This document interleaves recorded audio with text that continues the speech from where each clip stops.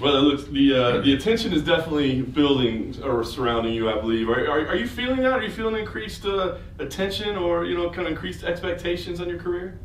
No, not really. In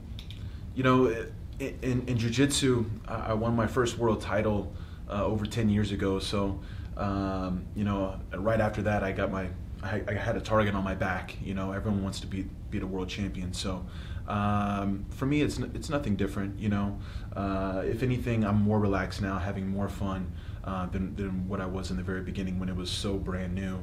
Nowadays I'm super chill and just enjoying the ride.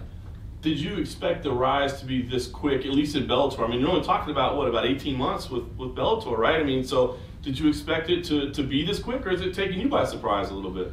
No, actually, this was kind of all in my plans. The first year I wanted to do 3 fights and stay really busy and work my way up as fast as possible and start to put myself in, around the top 5 of the division, and then, slow things down from there and get the bigger fights. Originally I said after 4 fights I want to fight for the title, and basically here we are. So it's kind of all happening the way I envisioned it, and I couldn't be more happy. You talked about being more relaxed now, since it's not so brand new. I wonder, how do you approach your development as a mixed martial artist? Because you're so good at jiu-jitsu, right? And being a specialist and being that good at one thing. I mean, I wonder, do you say, I want to keep that sharp and I want to make sure that I'm always able to put it in that world, or do you feel that responsibility to show I'm a well-rounded martial artist, so I can do everything? How do you approach your development? For me, I see everything as becoming the best martial artist I can be, not just a jiu-jitsu guy fighting in mixed martial arts. I don't see myself as that way because I was a martial artist first and foremost.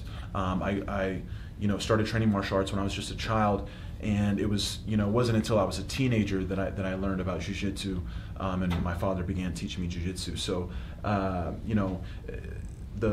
just have a different mindset, a different philosophy coming from where I came from, and Jeet Kune Do was what I grew up doing under my father, and so I've always kind of considered myself a mixed martial artist, even though I fell in love with jiu-jitsu, and obviously that became my first love, and I put everything into that.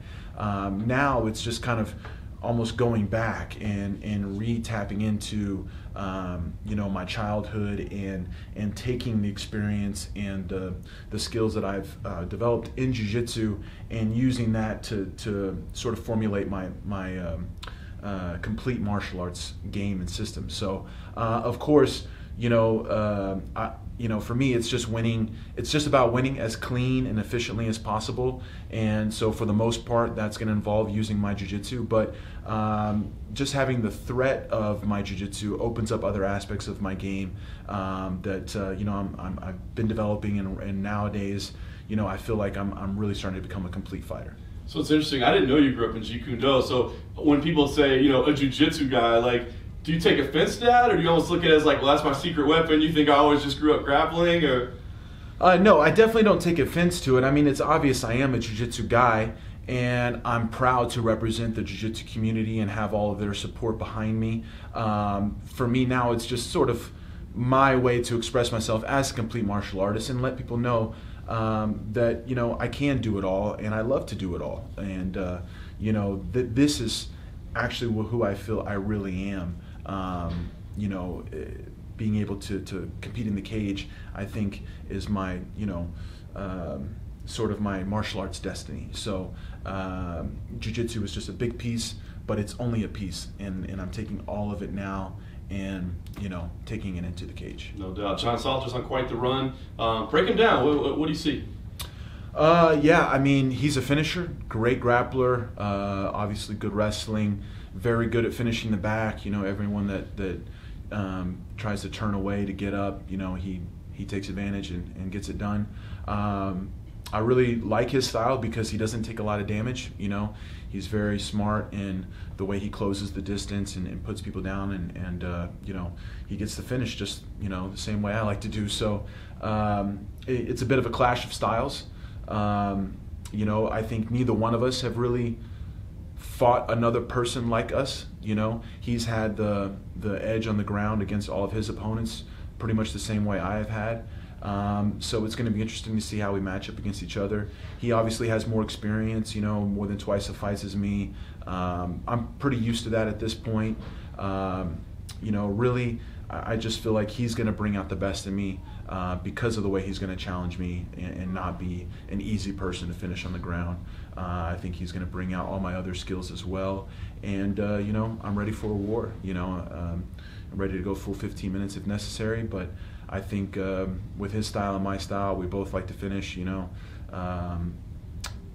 hopefully it won't be going the distance, and it'll be my hands getting raised. It's an MMA fight, so anything can happen, but I'm sure a lot of people want to see it on the ground. Do you personally want it to go to the ground? I mean, do you go into a fight thinking, boy, it sure would be fun to get down there and see how this goes? Yeah, I mean, definitely.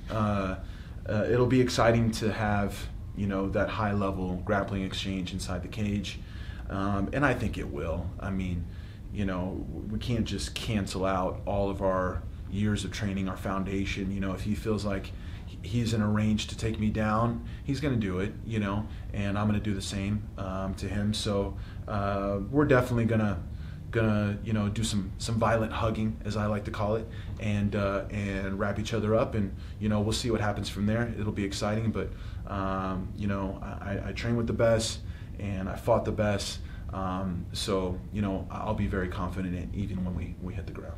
Is this the one that gets you the title shot that you were hoping for?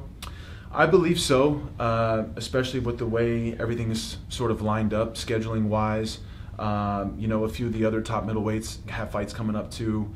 Shlemenko's fighting in New York. Carvalho and Machida just signed for December. So, but we're right now, and Musasi's next week with Rory. So. I think timing-wise it's perfect. Obviously, Salter's been at the top, and he's been deserving of a title shot.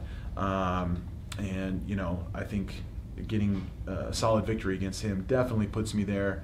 And that's what I want, man. That's my dream. So I'll definitely be watching Rory and Musasi and hoping to fight the winner next. So I'm not sure how much time you've had to explore, but I just wanted to get your initial impressions on the city of Boise and this venue in particular, having the hotel connected directly to the arena and such. Yeah, I mean, I've heard good things about Boise. I know some people that, have traveled through here before, and I did a little research, on Google, just checking out the spots, and it definitely is a beautiful city. I've heard the fight fans are really awesome here, so I look forward to feeling the energy on Friday night. And I'm staying until Monday, so once the fight's over, I want to enjoy the city a little bit, check things out. I'll definitely be hitting up all the great restaurants, the donut spots, all the sweets that's around here, fried food, whatever I can get my hands on. So I'll be able to tell you really good about the food by the time I leave on Monday. But other than that, I love mountains and the landscape. So I'm happy to be here. I probably wouldn't have made it here if any other way except for an event. So it's nice to have that thing to bring me to a new place and discover a new city. So.